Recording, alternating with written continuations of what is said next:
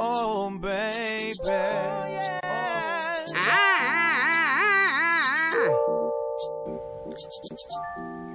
I'm glad that you listened to your third eye's intuition regarding your initial ambition to embark on this sacred mission. Because I could have been with her and you could have been with him, and we may have never known what truly could have been. They say ignorance is bliss, but in this case, it would have been a sin for me to never have knocked or came on in to your temple of soul.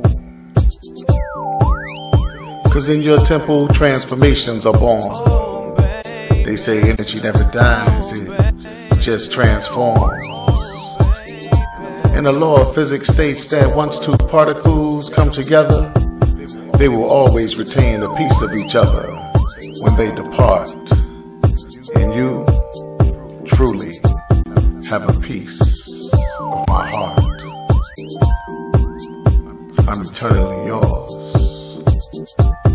Eternally yours.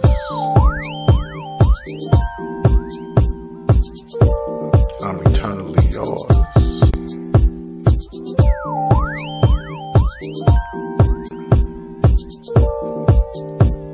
Dearly beloved, we are gathered here today to witness two divine souls coming together as one for better and for better and for richer and for richer.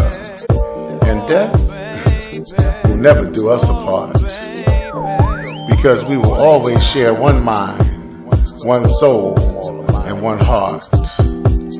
From pure curiosity, magnetism, attraction, and infatuation, we have emerged through severe trials and tribulations, have planted and grown seeds with the cultivation of love and wise direction, and still enjoying each other, assured that we're headed in the right direction. Yes, we've made some mistakes, but with self-correction, we manifested maturity. So now it's time for some affection. I'm eternally yours. I'm eternally yours. I'm eternally yours.